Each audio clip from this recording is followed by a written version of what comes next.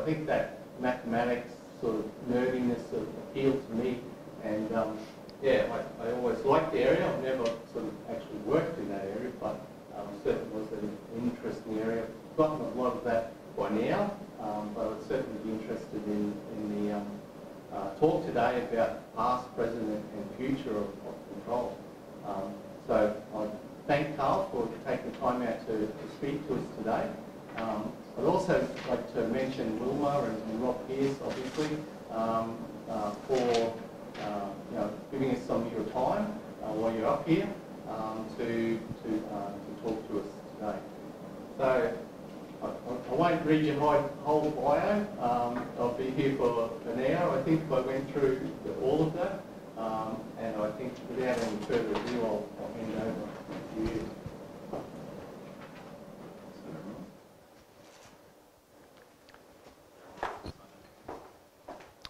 Well, thank you very much indeed for inviting me here to talk about control, my favorite subject.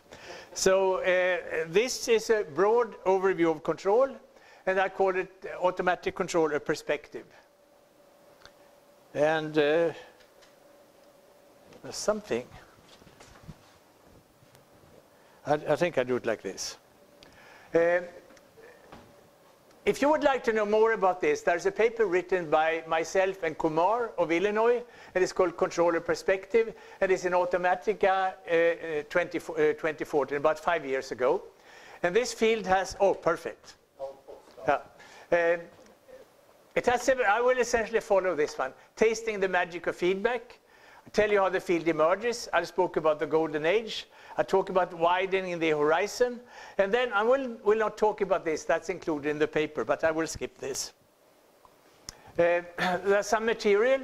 This is a book I've written with Richard Murray at Caltech. It's called Feedback System, an Introduction for Scientists and Engineers. The nice thing about it is that you can pick this up for free at this web page here. Here's a picture that gives you a broad overview. Here you have time, and here are publications in logarithmic scale. And then you see that control was chugging along here. And then in the period of 1945 to 1950, something was happening. And then it was chugging along again, and then in this period, something else was happening. So you can say this was really where the field emerged. And this was, shortly after the war.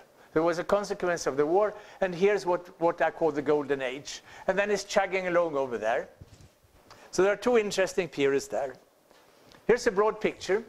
There are examples from control from ancient times, but control really emerged in a connection with the developing industries, steam, electric power, factories, ships, aircrafts, telecommunications. And control was sometimes an enabling technology, and otherwise it was just a toolbox. And it became a separate engineering discipline in the 40s, and it grew very rapidly. I sometimes call it the hidden technology, because it's widely used, very successful, and you seldom talk about it, except when there's a disaster.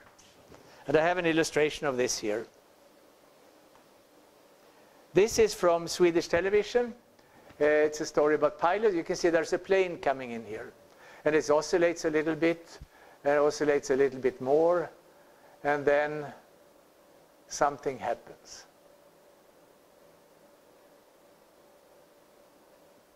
The pilot only broke an arm. But when this happens, people are really talking about control. And nowadays, there's a lot of talk about the Boeing aeroplane, which was having some very serious accidents. Why? What does it happen? Well, I think it's much easier to talk about hardware than to talk about ideas, which essentially control. And also, we have not done a very good job of emphasizing what control is to our colleagues in the other fields and also to the general public. There's a little exception from that. There's a book written by Pedro Albertos in Spain and even Marel's here in Australia. It's called Feedback and Control for Everyone. So that's an attempt to describe control for a very broad audience. So that was a little bit of introduction. Now I'll talk about the magic of feedback. And I tell my students that I will call you up in the middle of the night and you must remember this. I call it the magic of feedback. You can reduce variations due to disturbances. You can make good systems from bad components. You can follow command signals, and you can stabilize the shape behavior of the system. fantastically good properties. And Arthur C. Clarke has said, any sufficiently advanced technology is indistinguishable from magic. And that's typical for control. There are two drawbacks. Whenever you close a feedback loop, you can always run into instability.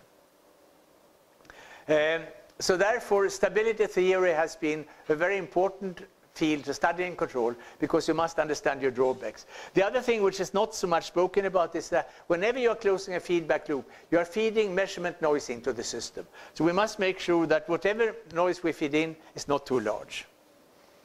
And then here are some typical applications. For example, in power generations. When power came about, you wanted to make machines to rotate with a constant velocity to make 50 hertz or 60 hertz. And the solution of this was the governor and turbine controllers. The side effect was stability theory. And James Watt, Maxwell, Routh, Stodola, and Hurwitz. So here you have them. You have James Watt. You had, let's see if I can get them right now. This is, does anybody know who Maxwell is? I think this is Maxwell and this is Routh. And I know that this is Stodola and Hurwitz. And then you have Vyshnegradsky in Russia, and you have Lyapunov. And one of the first books of control was written by an engineer called Tolle. It's a textbook in control for 1905. It was essentially based on the power industry. Another field, process control. You want to keep temperature, pressure, and concentration constant, and the solution was the PID controller. They had some nice side effects. One, we got standardized industrial systems, and we got standardized communication in the form of a plastic tube with given dimensions, and then pressure 3 to 15 psi. And since you standardize communication, you could have standardized sensors, standardized controllers, and standardized actuators. And also you had to do something with the PID controller, so we got the Ziegler-Nichols tuning rules. There is Nichols and there is Ziegler. And in connection with PI control, we have another amazing property. I call it the amazing property of integral action. Whenever you have a controller which has integral action, if you connect it to any process and you get an equilibrium, so that this is the control signal and this is the error, so that control signal and the error goes to a constant. Then you see that this is a constant, this is a constant, and this is a constant. This means that the integral has to converge. It means that the error has to go to 0. So whenever you have a controller with integral action and you connect it to anything, if it stabilizes, it will always give you 0 error. And some people say that the controller adapts to changing disturbances. Then we move over to flight control. And at the beginning of the previous century, many people tried to fly. And the first people who succeeded were the Wright brothers. And most people, they made stable aeroplanes. They got them up in the air, and then they fell down stably. What the Wright brothers did, they focused on maneuverability. So they made an aeroplane that was unstable and stabilized this with manual control. So they had a pilot to stabilize the aircraft. And it's, of course, pretty boring to sit there and stabilize an aircraft. So very quickly, the Wright brothers flew 1905, and very quickly you got an autopilot that was stabilizing the airplane. So here are the Wright brothers, and here we have Sperry, who made the first autopilot. And here is one of the first autopilot flights. It's from France, in Le Bourget, and here you have Sperry's son. I don't just see it there, but stretching out his hand. Look, no hands. And then you have the pilot here walking back and forth along the wing to introduce perturbations. There's a very nice quote about what Wilbur Wright, before he flew, 4 years before he flew, he said like this: we know how to construct an aeroplane, we know how to build engines. Inability to balance and steer still confronts the students of the flying problem. When this one feature has been worked out, the age of flying will have arrived, because all other difficulties are of minor importance. And the Wright brothers, they were making bicycles in the Midwest in the US.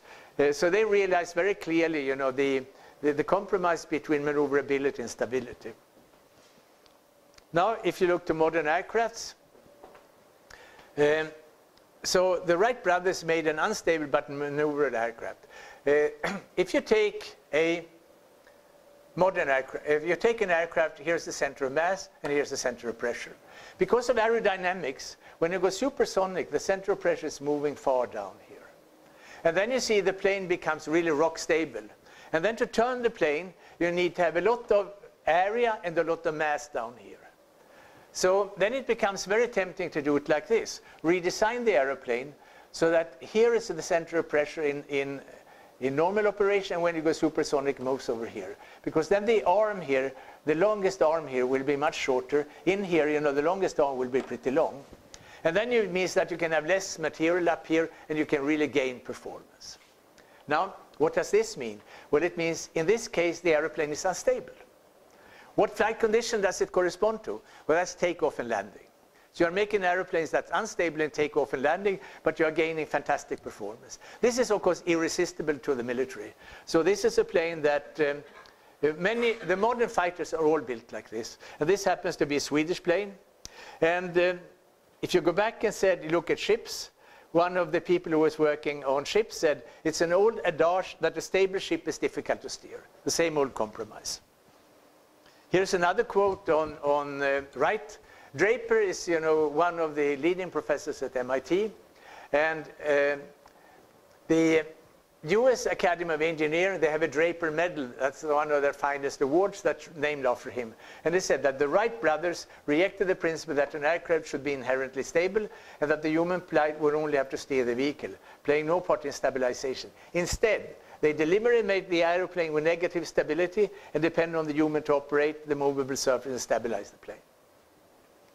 Well, nature was way ahead of us. This is an article written in the paper called Evolution. And it says, birds, advantages of instability. The earliest bird and flying insect were stable. This is believed to be because in the absence of a highly evolved sensory nervous system, they would have been unable to fly if they were not stable. But there are tremendous advantages to be unstable, both if you are a predator and if you are a prey, you can avoid much quicker. So the animals quickly found out that it was a tremendous advantage to be unstable. And then as the animals developed, they got better sensory organs and better brains, they actually became unstable. So all birds are unstable. Then we move to a different field, telecommunications. And when telecommunications grew, you needed to communicate between longer and longer distances. And they needed to amplify the electronic signals. You know, you had the wires, and then you needed to have an amplifier. And if you have a long line across the United States, you need to have many amplifiers. So you needed to make an amplifier that was very stable and was very linear, because when you put many amplifiers after each other, you can get a lot of distortion. And then at Bell Labs, there was a man named Black who invented the feedback amplifier. So here's an amplifier with very high gain, and then you take the output, feed it back in here, and if you analyze this, you find that the ratio between this voltage and this voltage is given by this equation. Notice in here, K is the gain of the amplifier, and R1 and R2 are these resistances. And look here, if K is very large, then this term here dominates, and the gain is simply, then you can knock out the K, and the gain is simply R2 over R1. So in other words, if you have a very high gain amplifier, the gain is only determined by these passive components. So what they had to amplify at that time was an electronic tube, which was a very bad device. It was non-linear, and it had varying characteristics. But by introducing feedback, they could get tremendous advantage of this. As I said in the beginning, when you close a feedback loop, you run into instability. For amplifier, this was called singing. The amplifier started to sing. So you had to figure out, you know, what were the stability conditions. And then you had two giants, Harry Nyquist, who was born in Sweden, and then you had Henrik Bode, who was born in the United States. They worked out stability theory and many other things around the feedback amplifier. This paper came out around 1930 something. Here's a quote from ASEA. Is a Swedish company that's now called ABB, ASEA Brown Boveri. And when I became professor in Lund, I invited industrial people to come in and lecture. And this is a verbatim quote from from the leading control guy at ASEA. And he said, around 1950, what they did was that they linearized the equation, they solved the characteristic equation. he also mentioned that solving the characteristic equation with a mechanical calculator was itself an ordeal. So you do a control system, you find the roots are in the wrong half plane, and then you question, what should you do? And they had no idea until they got the Nyquist results. Because then they knew that you have to bend the Nyquist curve a little bit so you're avoiding the critical point. So to them it was a revolution when they got hold of Nyquist theorem. So that was a little bit about the magic of feedback. So feedback is irresistible because you have all these nice properties. So it started to become used. And it became used in very, very many fields. So then how did the field of control emerge? You know, control was in aeronautics, in process control, in electricity, etc. So the scene of around 1940, control was widespread use in many fields. Power generation and distribution, process control, autopilots, missile guidance and control, telecommunications. And people in the different fields did not recognize they were doing the same thing because the fields were isolated. So what did it do to take a discipline? Well, the driver was the war effort. So what happened is that in many countries people realized that science could be a fantastic impact on the war effort. So what did they do? Where they gathered laboratories where they brought in people from all sorts of things, in all countries, even in a country like Sweden and in England, and particularly in the United States, for example, around MIT, they set up a huge collection of laboratories. And then they got people coming from process control, coming from telecommunications, coming from aeronautics, and they were put to solve war problems. And then they discovered, we've been doing the same things. So then, because of the war effort, the field emerged, and the concept were feedback and feed forward. The design tools were block diagrams and transfer functions. You simulate the system with analog computing. You implement the system with analog computers. And you have what I call a holistic view of theory and applications. The same group were doing everything. They were doing the analysis, the theory, they were doing the simulation, they were implementing the control system. So you had a very tight connection between all the aspects of this. And this happened then around the military labs. And here are just the quick things. Here is, for example, the Germans, they made a cruise missile, V1. They made a ballistic missile. And they had a whole collection of ideas for other missiles. Some of them were built, some of them were not built. We got something called servo mechanism theory, where, number one, you describe the system first by a block diagram. This is taken from a German book from 1945. Oppelt. So what you do is that you hide the system by putting a cloth around it. You only ask, what is the effect of this input on that output? So this is what is now called by computer science information hiding. So you can view systems now as blocks. You draw blocks and you have a block diagram. So the theory was complex various Laplace transforms. System constants were feedback and feed forward. The design was frequency response and graphical methods. And here is an hardware in the loop simulator from Saab aircraft from the 1950s. So here's an analog computer, and they have the aeroplane here with all the regular servos and things like this. Then you simulate the rest in the computer, and you try it out. And here's an old analog computer. This is one of the first books that came out. It's 1942. It's called Servo Mechanism Theory.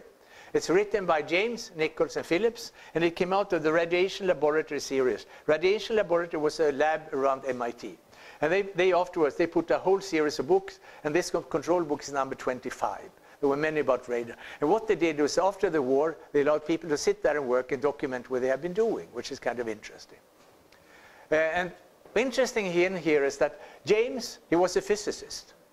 Nichols, he worked for an instrumentation company. And Phillips was the first-rate mathematician. So control from its birth was multidisciplinary, you know. Physics, mathematics, and control. The consequences were tremendous. Number one, you get education. So people then discovered that it was not only the military, but also the civil people who could have great use for control. So I used to say that control spread like wildfire all over the world. So you got in engineering, you got educational control, sometimes in aeronautics, sometimes in mechanical engineering, sometimes in electrical engineering. For example, in Sweden, we have always had the tradition to have separate departments of control, similar to you do mathematics, because we realized very early that it cuts across all the boundaries. We got application, so one found out that control could be used way outside the military field.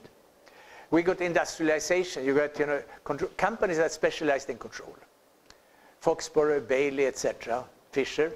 We get organizations. One of the most important one is International Federation of Automatic Control.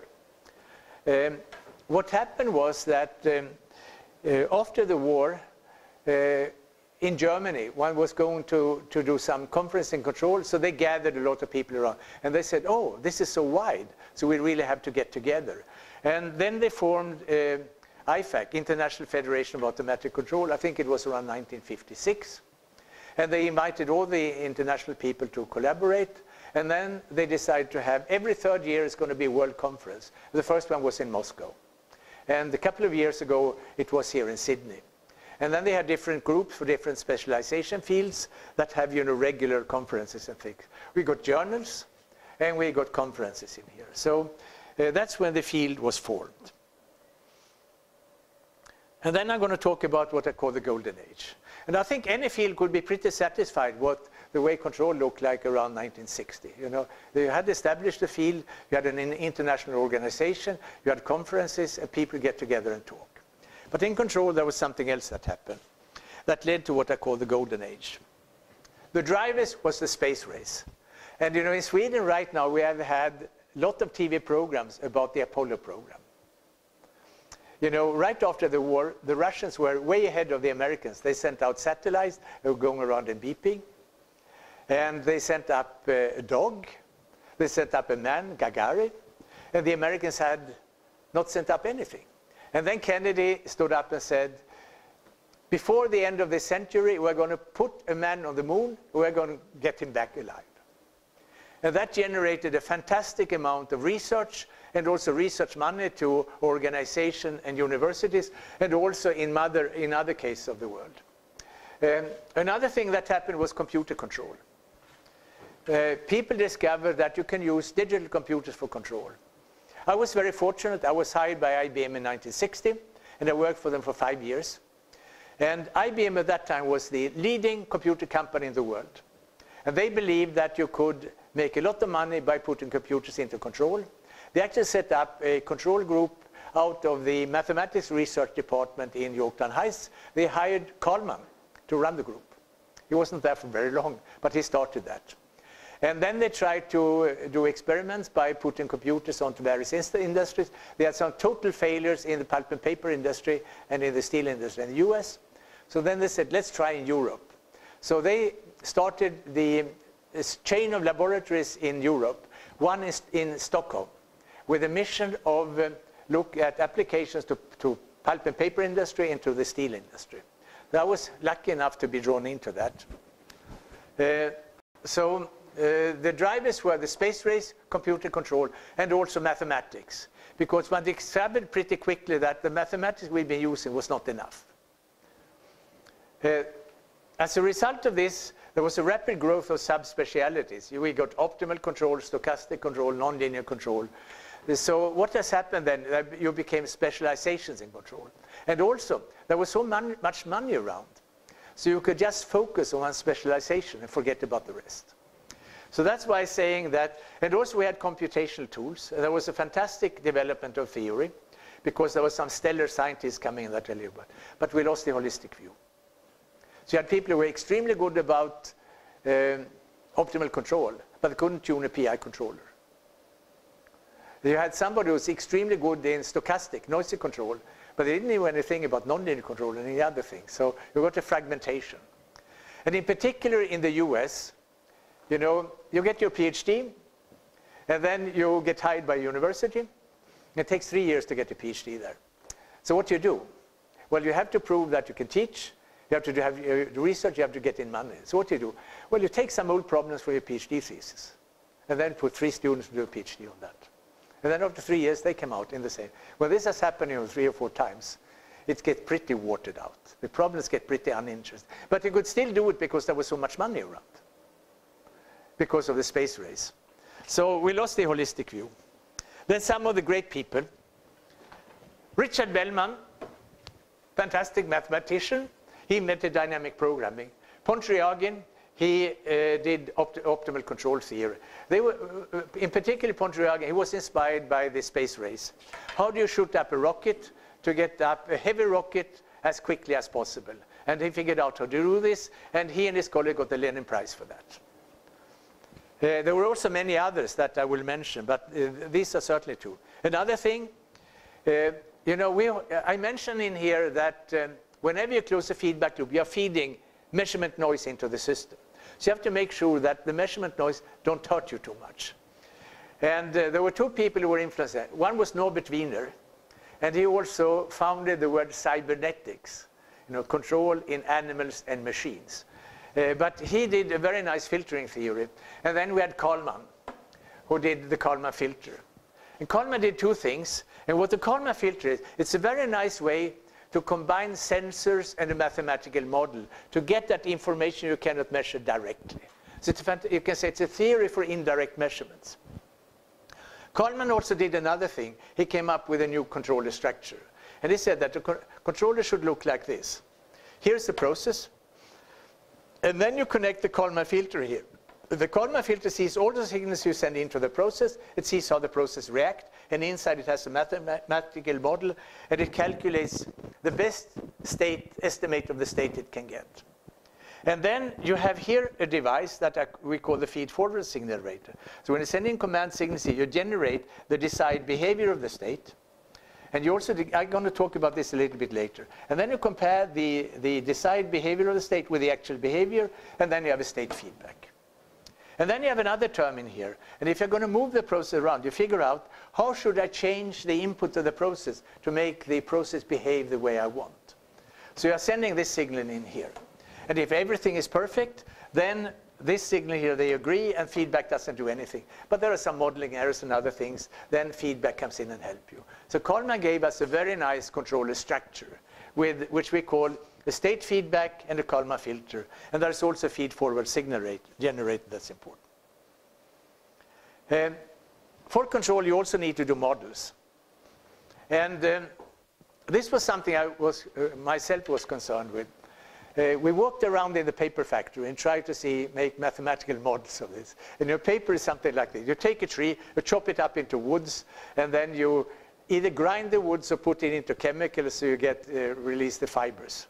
And then you take the fibers and then you put them out on a wire. It's 10 meters wide, and then it's a steel web that goes like this. And then you drain the water out of this, and then you send it through heating cylinders. You get paper coming out in the other end. So we tried to model this by first principles. And it was tremendously difficult and complicated.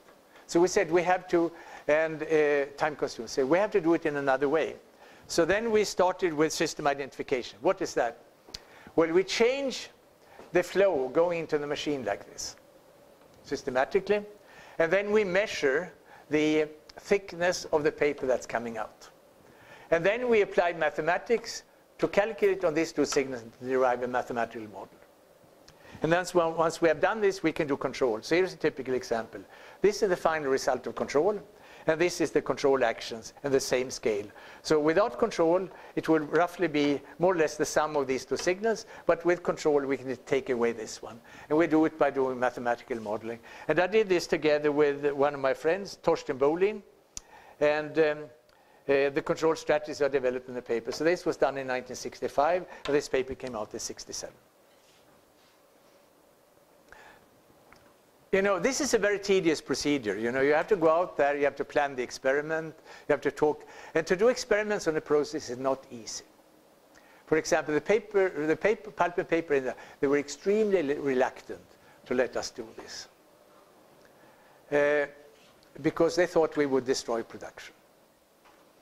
So then we said, let's do an experiment. Why don't you put your quality control people and test what you are doing? And then we'll do some simple tests. We did some simple tests. They didn't know when we were putting in perturbations or not, so they let us continue. It really helps to have a good relation to the operators when you do this. So after a while we were able to, but it's a time-consuming procedure, so we thought, wouldn't it be nice if we could have a magic controller that could both figure out what the model is and do the control? So we started to work on adaptive control. And we developed something called the self-tuning regulator. ABB had a group working in the research department that took over this and did it quite successfully, but it never flew because the device was a bit too complicated. One of the important things is that you have to pick the sampling rate. And the sampling rate is fairly critical when you do it. And this is not the normal control system. I still don't understand why it really didn't take off. This group grew quickly up to about 50 people, and they were quite profitable. But then they tried to transfer this to the regular operations department. They couldn't do this. Another side effect we did, here's a map of Europe. Here is Lund. We had a student who was moved up to Kiruna to a iron ore factory, and they had an ore grinder. And an ore grinder is a pretty horrible machine. And they wanted to do improved control of that. So, oh, let's try an adaptive controller, we said. So we set up a telecommunication from Lund up to Kiruna. It's about 2,000 kilometers, network control. In 1975, done with a couple of our students. Sampling rate 20 seconds. We had telephones to supervise what's happening. And it was doing quite well. Adaptive control never took off, except for a few areas. We had a local shipyard near Lund in Malmö, and together with them we developed adaptive autopilots. And it was a nice PhD project because the student was flying to Kuwait, and then he was putting his algorithms on the boat, running 1 hour with the adaptive, running 1 hour with the regular, and shifting like this. So we got under reasonably comparable operation, we could compare things.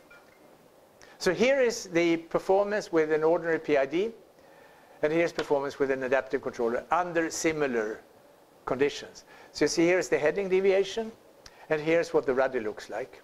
And here's with the adaptive. And you see there's a significant better performance in here. And if you look to this, the magnitude of the control signals here are about the same as here, but there's a little bit more high frequency in it. And if you evaluate what this is, you save 3% of fuel, which is a noticeable effect. This was, they made a product called Steermaster, and then this was sold to Sperry Marine, and now it's taken over by Northrop Grumman. So this is the autopilot that we did that is still in operation. The paper was published in '79, but it's one of the success stories of adaptive control. Then I should mention another field called robust control. And this has to do with the loss of the holistic view. So you had the classical control guys, they were standing over here, and they were saying, you know, we have trouble when you have time delays. We know that time delays are creating troubles. Zeros in the half plane, in the right half plane, and poles in the half plane are creating troubles.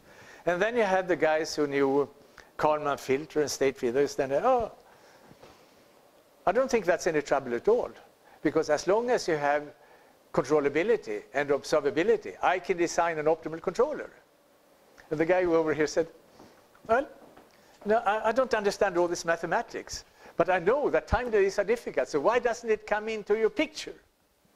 And this guy said, oh, well, you know, you have to learn some more mathematics, you know, before you do it. So there you had this sort of confrontation. Instead of sitting down and having a civilized discussion, it became confrontational. And then, of course, after a while, truth will always come out. And it became pretty clear that time delays are difficult, and right half plane poles are difficult, and there are some really fundamental limitations there. And the people who developed this was George Sales in Canada, John Doyle, a somewhat abrasive young man in the States, Bruce Francis in Canada, Keith Glover in England, and Pramod Kargonekar. So they wrote a paper where they finally figured out that, well, the old things about time delays and things are important. If you look at applications, the traditional field, power system, process control, aerospace, automotive, buildings, and robotics, they were certainly developed, but then when the new fields come in, control of computer systems, you know, the web servers, you know, the server farms, and also to move control up to the business level, Control has been applied to advertisements. It's used in mobile telephones. It's used in art and games. And it's popping up in physics and biology. Automotive is one of the big drivers right now. And the reason is that you make so many cars. So they have a lot of economic muscle. So what happened was that the car industry was forced to satisfy the California emission standards. And the only way they couldn't do this by hardware. The only way they could do this by feedback. So introduce a lambda sensor which is measuring the dirt that's coming out, and they arrange the feedback. And to do the feedback, they needed to have a computer. They didn't want to do it with an analog device. So they essentially forced Intel and Motorola to make the microcontroller, to make a small computer with input and outputs. Later on, they also forced them to do sensors. They also formed other alliances. For example, they are one of the strong drivers for a new modeling language, for a modeling physical system called Modelica. So then you use this in powertrains. You have cruise control, and you adaptive cruise control. There's a company in Lund, for example, that has a little radar chip that you can measure the distance to the car in front of you, and then you can control the distance to the car in front of you. You have traction control, you have lane guidance control. And incidentally, traction control was first invented by the aerospace industry. Citroën in France had an airplane factory. And in the beginning of the century, they made the first traction control when the airplane is landing, for example. And then you have lane guidance control, you have platooning, and autonomous driving. So automotive is a strong one. But I'll tell you about another field that is close to my heart, and that's what we call relay auto-tuning. The PID controller is a very useful device. And I happened by accident to... The story was the following. This was in the 70s. Most of my students, they have gone into large companies. ASEA, Volvo, etc. But then they started to go into small companies. And I knew very little. I had been on the advisory board for Ericsson and ABB, so I knew quite a lot about large companies. I knew nothing about small companies. I said, I should really, being a good professor, I should know something about small companies. And there was a golden opportunity because the Swedish state wanted to have development done in small companies. So you got a fantastic deal. I kept my job at the university. I worked at the company for half a year. And the company paid half my salary to the government and the rest. And I was actually there doing some special things. But in connection with this was a small company. They had about 50, 70 people, 5 engineers. And they were typically taking equipment from England and putting them together and then developing systems for the milk packaging industry. And they had a very far-sighted manager there, and they said, you should go to Manchester and meet Mike Sommerfeld. Mike Sommerfeld was the guy who started a company called Eurotherm. And they were one of the companies that made the first really good analog temperature controllers.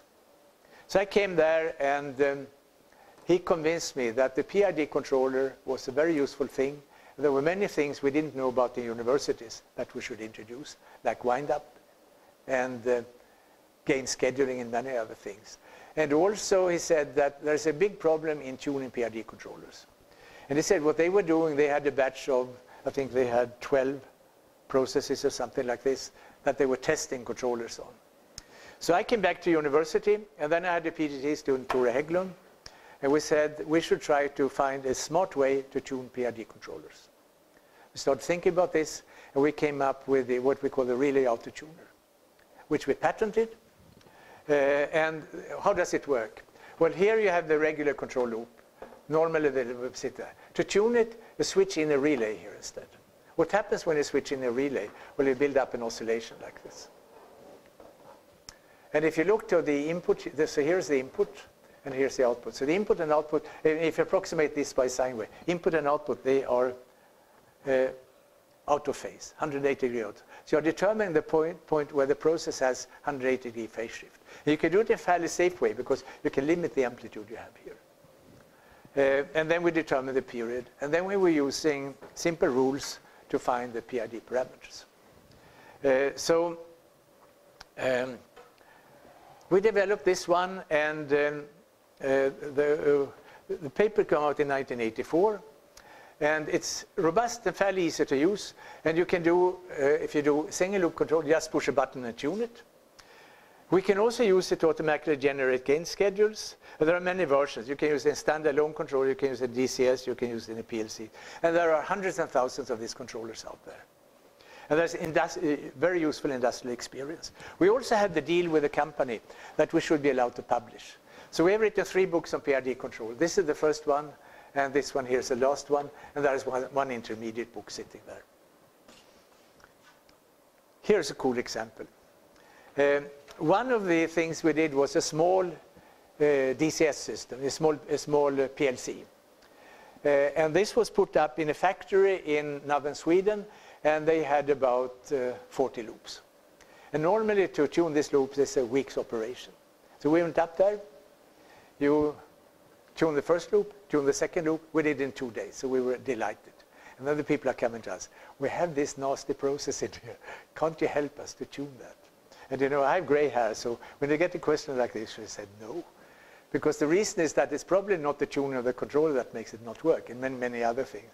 But we were younger then, and we were happy, said we tried it. So this is one of the strip recorders. That was the recording we had. The time is running in this direction. So around midnight, we connect the recorder and we see what's happening. You see the loop is oscillating. And then at 11:30, we put the controller into manual. At 2 o'clock, we push the tuning button here. And then what's happening in here? In here, the tuner is actually measuring the noise level and determining. We have a little bit of hysteresis. In here, you determine the hysteresis. And then in here, it does the relay tuner. See, it's not really good sine waves. 1, 2, 3, 4. So we were waiting here, you know, 2 o'clock, 3 o'clock, 4 o'clock, 5 o'clock, 6 o'clock, 7 o'clock. Is it really going to work? At 8 o'clock, it goes automatic by itself. Now it has figured out enough, and it controls. And look to what it's doing. And what it did, it reduced gain from 8 to 1.3. It increased integration time from 2000 to 4.3, and it introduced a healthy amount of derivative action. So I'm a great fan of relay autotuners. So here's a list of industrial products. You can have automatic tuning. We can also do other things. You can do gain scheduling, because very often, you know, tuning depends on where you operate. So you find the scheduling variable, and then split it up into a couple of regions. And then you operate in one region, push the tuning button, operate in another region, push the tuning button, operate in the third, push the tuning button, and then you had some kind of smoothing between. So that's what we call the gain scheduling. We also have adaptive feed forward and adaptive feedback. The reason we have that is that when we persuaded the company to develop this controller, they had about 200 people sitting in Stockholm in that division. We knew that, and they had the real engineering department, who were, so to say, thinking people, who were about 7. And we knew that they had so much to do, so they would never be able to develop this up in that environment. So we persuaded them to set up a small group in the Science Park in Lund. They hired Tore Hägglund, and they hired another of my PhD students. They took one of the senior guys from Stockholm and put them there for a limited period of, say, a couple of years. And then we knew we had the chance, so we did also adaptive feedback and adaptive feed forward. So we could also adapt the gain continuously. That's not being used so much. And this was the first controller we did in '84. It was a DCS system where automatic tuning and gain scheduling. This was a system where I had showed you the picture of before. This is a single loop controller. And now it's a different company, because this was bought up by another company. And then this other company also did a much simpler. This also had automatic tuning and gain scheduling. This one only had automatic tuning. And then this was bought up by another Swedish company, Alfa Laval Automation, and they had several DCS. And then it was bought up by another company called Sat Control, who did this. And then in the contract we had with them, they should also sell patents. They sell licenses to other people. They didn't do this. But then I was on sabbatical at the University of Texas in Austin. And in Austin, there was a company called Fisher Controls. And they were the best valve company in the world. And they were trying to do their own auto-tuner, which didn't work. So they contacted me, and I sold a patent to them, and I helped them to get it to work. And they made a very nice auto-tuner out of this. And then Fisher was bought by Emerson. So the big users of the auto-tuner right now is SAT Control, Emerson, and ABB. There are quite a few systems around. Then here's another thing. You know, this is a picture of the whole paper mill that I was working on. And when we did the paper mill project, the instructions from IBM was squeeze as much as you can into the computer. So we did process control, but we also did production planning. We did production planning for the whole mill. And this job was later on continued. So typically you have 25 production units, you have 38 buffer tanks, 250 streams, 250 measurements, and 250 variables. And then what you do is that you measure all the variables, and then you do state estimation. And then you optimize performance.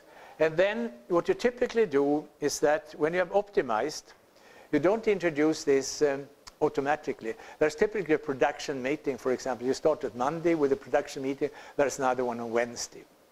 And then you present this, what the optimal production schedule is going to be to the operations. And then somebody says, well, you know, we really cannot do this because this guy is really good. He's on leave. He's sick right now.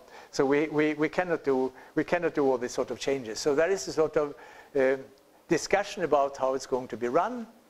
And then they decide how they're going to do it. So you run the optimization, and then you do simulation. So at this stage in here, you go into manual meeting before you really implement the changes in structure. You know, how much you're going to produce at what department, when you're going to switch something down, when you're going to switch something up. But this is something that's not been running for quite a while. And I think it's a way to move, you know, from the low-level control to move it up to a higher level. And then some people are also moving control up to the enterprise level. You know, here you have the typical control shift. You know, not big dimensions, shifts in milliseconds. And then you go up to the manufacturing system. That's when the thing I was talking about.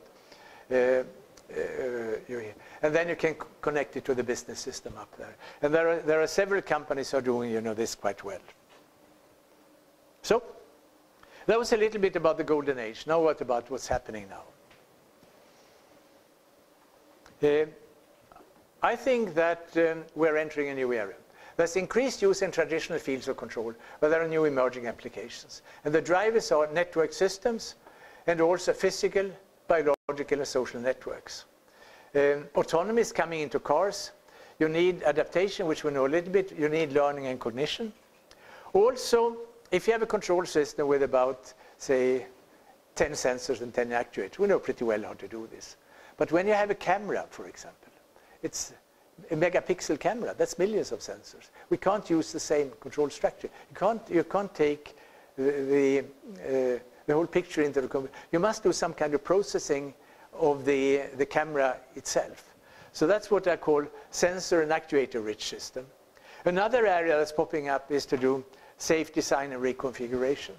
Now when you start to get much more automation coming into cars, when you make a change in the car system, you must have guarantees that whatever change you are going to go is going to work. And that's why, you know, modeling and simulation are coming into, you know, much higher degree. So that you have, and we still are not at the stage where we can do provable safe design yet. And also I think we should try to recover the holistic view. And I think it's possible to do this. So I think there are many interesting things happening. And here are just a couple of applications. For example, control of computer systems. You know, you have the server farms, and you are doing two things. There are tasks coming in. You have to allocate the task to compute, and you also have to save power, because power consumption for the computing system is one of the major costs. So you have to deal with those two things. There's a lot in military. I'm going to skip this a little bit. You know, autonomous vehicles, smart grids, mobile telephones. And in mobile telephones, there are a couple of important loops. There's a frequency controller. You're controlling temperature, voltage. There's also power and gain control. You know, one of the most important things in the phones is to consume energy. So power and gain control is very important. And there's a lot of PI, anti-wind-up, feed-forward, and gain scheduling being used. And in other words, Graham has been doing a lot of work for Ericsson there. Another strange thing is internet advertisement. I have a student, he was both my student in Sweden, and when I retired, I was too old, so I retired at the turn of the century. I went to the United States to work. That was no problem. He was my student also in the United States. And he's now working in the advertisement industry for AOL. And what you do when you advertise on you do an advertisement campaign, and then you send out the things, and then you see what's coming in, and you can see how effective the advertisement is, whether you should put more money into, whether you should decrease the money. They're doing some interesting things out there. The challenges we have, systems become more complex. We get networks. We have sensor and actuator resistant. We have to do safe design of embedded system. I emphasize autonomy is coming in, and we need to have good high-level control principles, and also control is coming into physics and mathematics. I'm going to ship this one. For example, now if you take a camera, and then you take what's called deep learning algorithms, you can train the camera to recognize cars, people, men and women, bicycles. So if you take a sensor like this with a learning system, you can think about this. It's a sensor that you can train to recognize what you're interested in.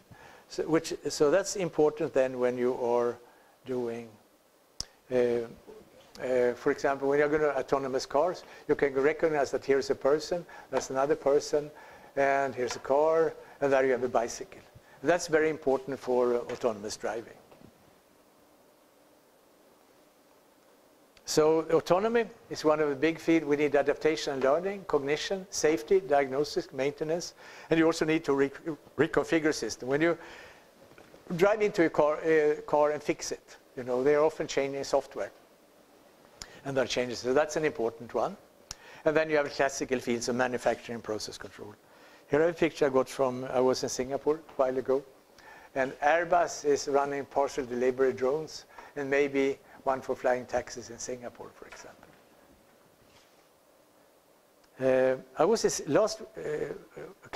A week ago I was in Sydney, and I found in the newspaper the following. New chip acts as brain for bicycles. The Chinese researchers have invented autonomous bicycle that can steer itself, avoid obstacles, and respond to voice commands thanks to a newly developed chip called Tianjin that acts as the brain of the bike. The chip combines computer science-based machine learning, brain-inspired approaches, and is believed by the research team to be the next step forward in the achievement of artificial general intelligence. So they've coined a new term too. Not artificial intelligence, but artificial general intelligence. So this is something I believed a lot in, that you need to have a system perspective. So the system perspective is becoming more important than ever. I should also mention a little bit in physics. There are 3 Nobel Prizes in physics related to control. One is a Swedish engineer in 1912. I will tell you a little bit about this. They were doing particle accelerators. So Rubia was a physicist, and Van der Meer was a Dutch engineer. And then you have Binning and Rohrer, they were both physicists, and they invented the quantum tunneling microscopes. And then in quantum and molecular systems, that's another area. I'll tell you a little bit about the Nobel Prizes, because after a number of years, they publish all the papers. So I will tell you about the first Nobel Prize in control. It was 1912. They had many strong candidates: Camille Ons, Max Planck, Albert Einstein, Walter Nernst, Henri Poincaré. Very strong team. And the physics committee, they came up with, was a professor from Uppsala, he proposed Camille Ons. And then there was a discussion in the academy. And the academy also has people from economy, general class. So some of the You had one guy who was CEO of Stora Kopparberg, is one of the old Swedish iron and steel companies. And he said like this: I don't think we should give it to Gammelinghaus.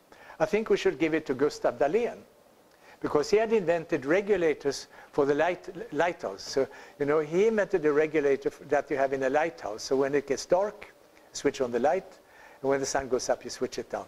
And he had 4 cylinders. 2 were black and 2 were polished. And then a simple mechanism to do this. And he also invented a system to distribute gas out to the lighthouses.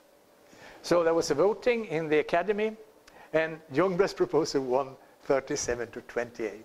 So for once, you know, the engineers and the economists won over the physicists, which doesn't happen very often. But I think it's interesting. And in physics, you know, you have instruments in the gigascale. You have adaptive optics, where you have a lens here which has lots and lots of small lenses in here, and then you try to eliminate the distortion you get when the light waves goes through the atmosphere. So you're essentially eliminating the disturbance. And then you have another one, it's the atomic force microscope. So what you have here, you have a surface you would like to investigate, then you have a little cantilever. And because of atomic forces, this cantilever is attracted to the surface. If you do it right, this is actually following the surface itself. You can actually map out the surface on the atomic scale of this. So there are some very interesting devices like this. And I have to show you one example of this type that I've been involved with myself. When I was in Santa Barbara, I was working with the MEMS people. And what we have here is a mass that's hinged in here. And we are trying to control this mass extremely accurate to make an accelerometer out of it. And we control it in the following way. We have a little tip sitting here, and we have a voltage between these 2 things. And when they get close, you get tunneling. You get tunneling current going over here. So we are essentially controlling the tunneling current between these 2 things. And that makes it possible to control to a great degree of precision. Now you have 2 problems. You have to bring this mass close to the, you have to bring the tip close to the mass. So you have to bring it in there, stop. And if you go too fast, you destroy the tip. And then when you come there, you have to do a control system.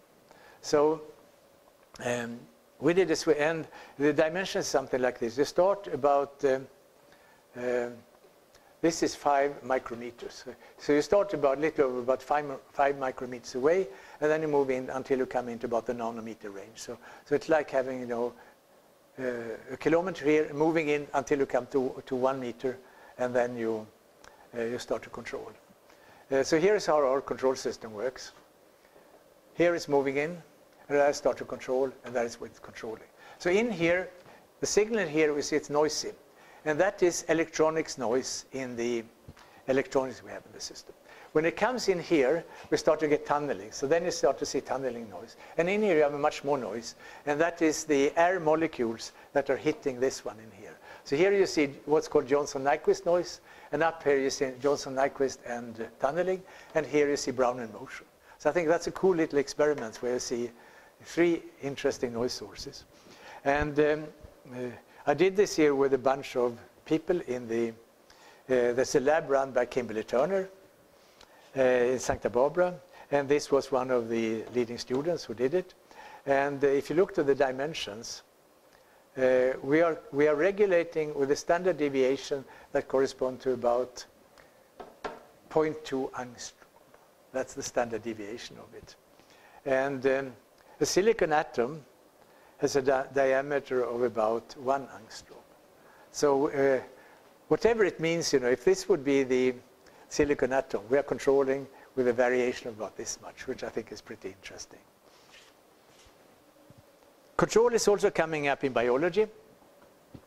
So here's from a book in biology that's called The Way Life Works. If anybody who has children or grandchildren, I strongly recommend it to read it to them. And the book has 7 chapters. 1 chapter is about feedback. And they say like this: feedback is a central feature of life. Process of feedback governs how we grow, respond to stress and challenge, and regulate factors such as body temperature, blood pressure, and cholesterol level. The mechanisms operate at every level, from the interaction of proteins in cells to interaction of organs in complex ecologies. So feedback is all over biology. Incidentally, I've been requested to the physics department to give several control courses for them, because they get PhD students from two sources. They get the ones who come from engineering school. They have learned control. And then they get a bunch of students who have studied physics at the university. They don't know any control. And they notice there's a significant difference how well they could operate the instrument. So I've been given several control courses to physicists of it. I haven't given any to biologists yet. Then we have economics. And these are two well-known economists. This is Krugman. And this is John Maynard Keynes. Krugman wrote now after the latest collapse in economy. He said like this: "We have magneto trouble," said John Maynard Keynes at the start of the Great Depression. "Most of the economic engine was in good shape, but the crucial component, the financial system, wasn't working." He also said, "We have involved ourselves in a colossal muddle, having blundered in the control of a delicate machine, the working of which we do not understand." Both statements are as true now, that's what Krugman says, as they were when he wrote this article. So what he's saying is that the economists have an economic machine in here that they haven't got the faintest idea how it's working. So what does it look like? Well, here's my view of it. Out here, you have the real world. The real world could, for example, be engineered. It could be a sugar mill. It could be some physical equipment. It could be biology. It could be an economy. Over here, you have mathematics. And then in here, we have three important subjects. We have computing, control, and communication. So in order to do this well, we must make sure that we have people who knows some of this field extremely well, and then that they know enough about all these interfaces in here so that they can work together.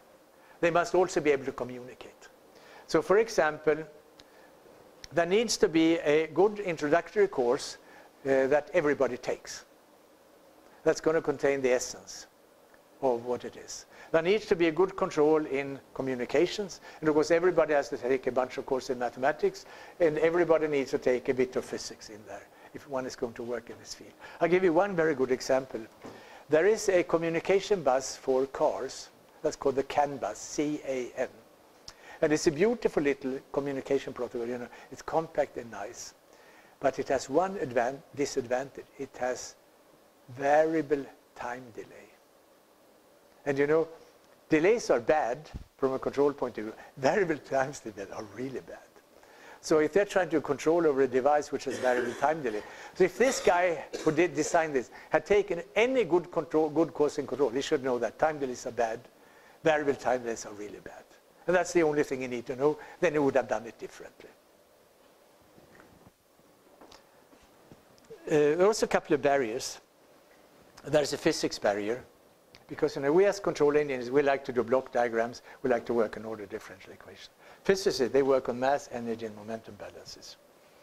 And I'm willing to claim that block diagrams, they do a lot of good, but they are not usable for serious physical modeling. And modeling for control, there's a modeling language called Modelica, which allows you to write the models very close to physics. So you write down the balance equation, and you do it by piece, and then you connect the system. And then, so you're working very close to physics, and then use a lot of software to wipe out simulation code and optimization code. I should also say something about, went too fast, the computer science boundary. You know, you have control here, you have computer science sitting up there. And we talk about feedback and stability, ordered differential equations, partial differential equation, modular complexity and robustness. Over here, they talk about logic, languages, discrete times, finite state machines, form and method, abstraction and architecture. And I think it's necessary for the future engineers to know a bit of both. I'll tell you one example that we did with United Technology. It was electrical systems for aircrafts. And the Airbus 380 and the Boeing 787, they have thrown out a lot of the hydraulics and put in electrical motors instead. And then, you know, they need to generate electricity. So they have 2 power stations on board. And then they have a lot of voltages and things like that. They do a lot of switching. And one branch of United Technology has been doing electric systems like this for a very long time and very successfully. So they had contracts with Boeing to do this kind of systems. And it was very clear to the chief technical officer of the company that the system was getting too complex. So we were brought in to look at this, and we persuaded them to use formal methods so that we can. The nice thing about this, they are discrete systems. For discrete systems, we can use something called theory improvement to guarantee that nothing bad is going to happen. And there was a big resistance from the company when we started to do this. Well, the first meeting with Boeing, we tried to test, we found bad cases that Boeing hadn't discovered.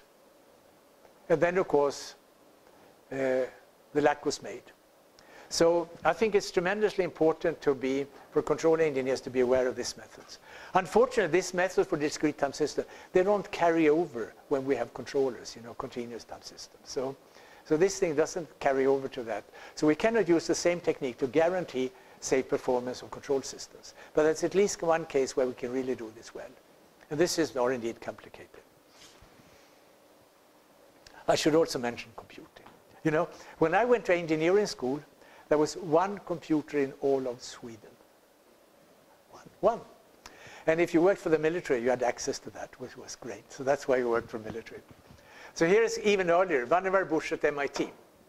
He was an electrical engineer working on power systems. He said, engineering can progress no faster than the mathematical analysis which is based. Formal mathematics is frequently inadequate for numerous problems. A mechanical solution offers the most process. And then he built a mechanical differential analyzer that could solve about 6 or 8 differential equations. You program it, with a monkey wrench. And when I worked for IBM Research, I was in the math department for a year. And then my boss was Herman Goldstein, 1960. At the staff meeting, he said like this: when things change by 2 orders of magnitude, it is not evolution, it is revolution. And then you couple this with Moore's law, that number of transistors per square inch, they double each 18 months. It means that you have a revolution every 10 years. It's leveling off right now, but for a long time in computers, you had a revolution every 10 years. And that's why we have to buy laptops so often. Unfortunately, a factor of 100 improvement is a tremendous improvement, but it hasn't contributed to engineering productivity by any means in the same amount. So we have not been able to capitalize on the computational advances to make our engineers more productive. We certainly have not made them 10 times more productive, maybe 3 or 5 in years. So that is something we have to watch for. So it's a strong potential, but so far, it has not delivered in terms of productivity.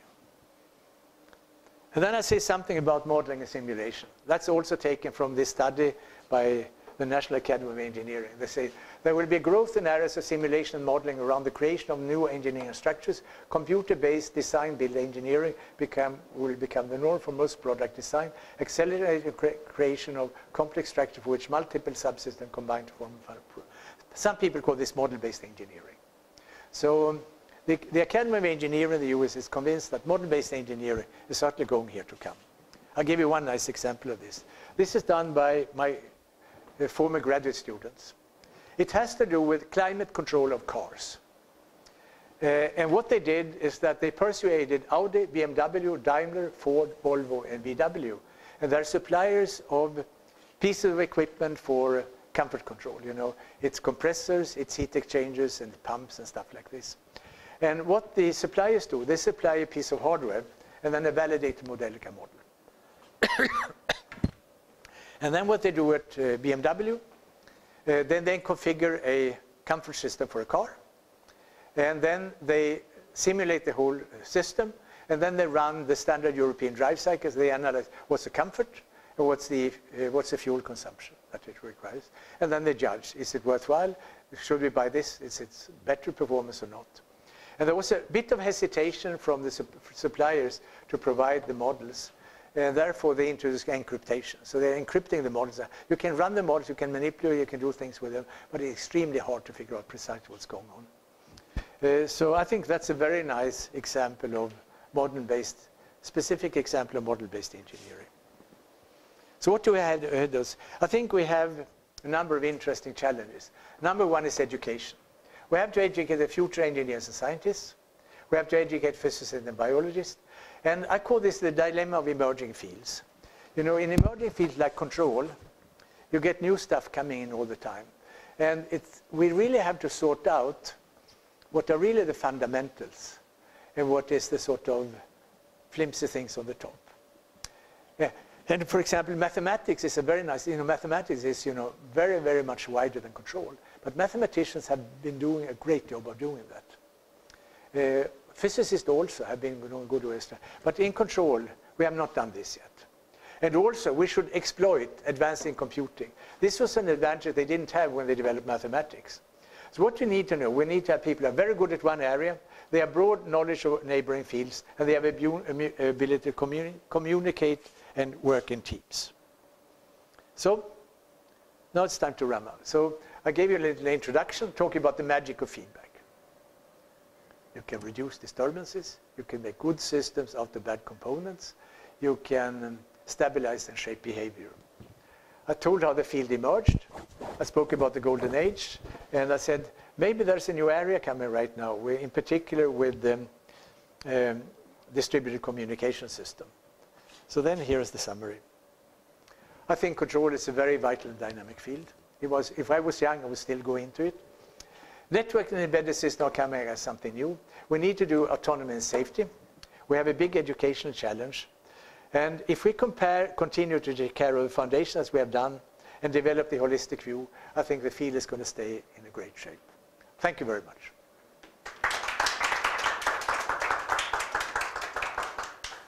I'll be very happy to answer questions of any type. Or Excellent talk. Yes. I'll try to answer your question. If I'm going to teach the minimum control, I'm going to say, this is a typical control. Here we have a process. And the process has an input here that I can influence the control variable. It has two disturbances coming. This one is something that drives the process away from where we would like it to be. If you have a car, when you go uphill or downhill, for example. And here you have measurement noise that is obscuring information you get from the sensor in here. So you have here what I call this load disturbance, and there you have measurement noise. And then the controller, it has a feed-forward block and a feedback block, F and C. So you take this reference value here, you put it through this one, and then you take the measured signal and put it to this feedback loop. So you see they have several ingredients. You have the process, you have the controller, you have the load disturbances, and you have the measurement noise. And the process variable should follow this Y in here. So that's how I would start. And then if you look to this, you say that the controller should reduce effect of load disturbances. We should not inject too much measurement noise. Recall, what I said about the magic of feedback. We should make the closed loop insensitive to variations in the process, and we should make the output follow command signals.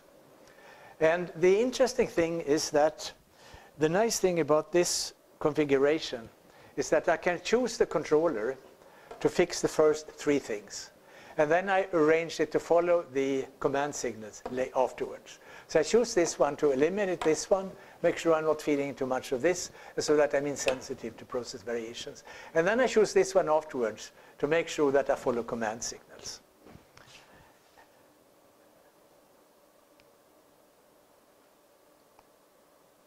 And then, if you look to this, incidentally, when I taught in Santa Barbara for mechanical engineers, for the first time, I was sitting in summer figuring what I should do in control. And they were using about 3 hours to introduce Laplace transforms. Okay? And they did a very bad job of it, because in 3 hours you can't do it right. So I do control without introducing Laplace transforms. I introduce transfer functions.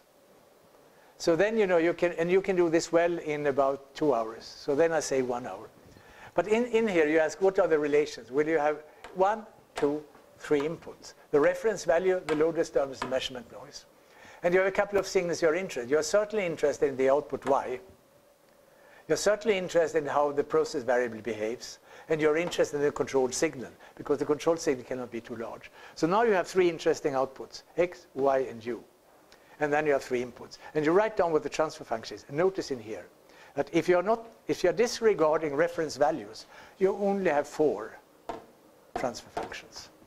And we happen to call them the gang of four. You can also call them the sensitivity functions. Now, if you take into the reference values, you get 2 more. So I'm saying to the students, if you're going to look at a control, if you're going to buy a control system, you have to look at least 6 responses. If you don't do this, you can be fooled.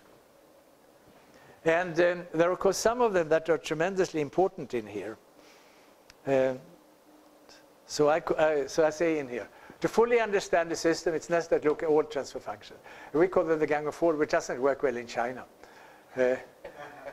And then it's strongly misleading to only show, for example, the response to a reference value. Totally meaningless. Could be anything behind the system in here. And then I'll show you one of them.